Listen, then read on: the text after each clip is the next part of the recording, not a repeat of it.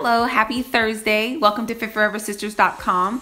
This is a 20-minute cardio circuit, and it's going to be, you're going to do 1 minute of jump rope plus 1 minute of jump squat. And then you're going to rest 30 to 60 seconds, and you're going to go a full 10 rounds. So you're going to want to get a jump rope, you're going to want to get a water bottle, and you're going to want to get a timer so that you're tracking how long you're doing the jump rope and jump squat. So again, per round, you're going to do 1 minute jump rope, 1 minute jump squat, and then you're going to rest for 30 to 60 seconds.